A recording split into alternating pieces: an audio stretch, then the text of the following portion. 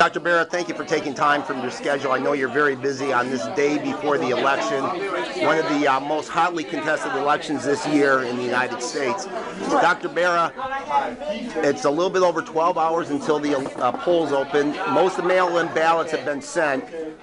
What are you and your staff telling any undecided voter why they should vote for you instead of your opponent tomorrow? Well, first and foremost, make sure you vote, because your vote matters. And that's how we have voice, and that's core to our democracy.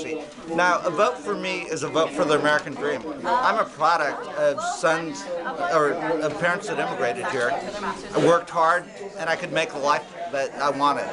That is what we're fighting for, making sure that we give every kid a fair shot, everyone in that next generation. We can do that by balancing the budget, by making those investments that have always moved us forward as a nation.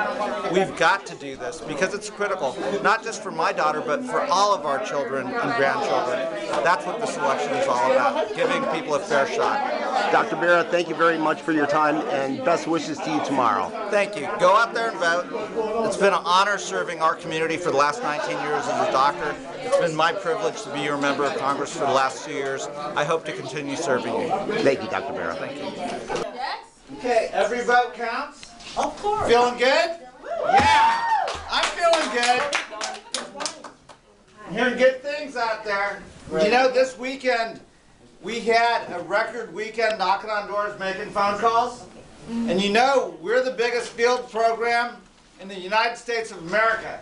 That means we've knocked on more doors, made more phone calls, talked to more voters than any other race in the United States. That's remarkable. And you know why I feel so confident right now? It has nothing to do with me. It has to do with all of you. Because for the last 6 months, all of you have been preparing for this moment. And now it's time to bring it home. Get those voters to vote. This is the most expensive election in the United States of America. They think they can win it on the television. These outside groups, Karl Rove can come in here and try to win Sacramento County, Elk Grove. That's not going to happen. Because we've got all of you. This is about creating the future that we want. It's about giving every one of us a fair shot. Every one of you a fair shot at that American dream. So that you can believe if you work hard enough, if you try, you can be anything that you want. So true. You can one day become the Senate Pro Tem of the biggest state in the nation. The most important state in the nation, like Senator Del Steinberg.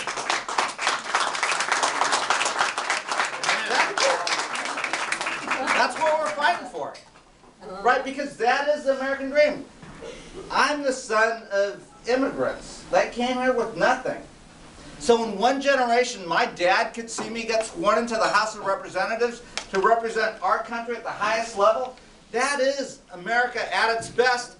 But it's not enough that I can do that. Every kid growing up in this country has to believe that they can achieve that dream, and that's what we're fighting for, a fair shot for everyone. So when you're out there, when you're on that phone talking to that voter and they're saying, well, I don't know, tomorrow's going to be a little bit busy, it's like, nah, you know what?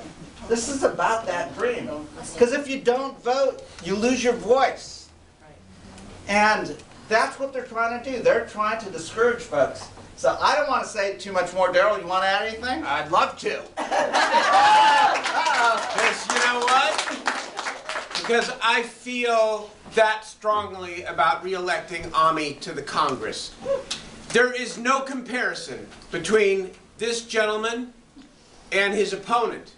There is no comparison between where Ami stands on the issues and where his opponent stands. And there is no comparison between where the majority party in Congress intends to take this country if they have the chance, God forbid, and where Ami and his colleagues want to take the country. It's not that it's all good or bad on one side or the other, but there are basic differences. Ami stands for opportunity. He stands for health care for all people in our community. He stands for making sure we have budgets that invest in education in ways that give everybody a real chance. And his opponent and that party stands for exactly the opposite. Trickle down doesn't work. Pulling everybody up is what works. And this is the national race for a reason. Because people know that Sacramento is a bit of a bellwether. And Ami took, quote, their seat. It's not their seat.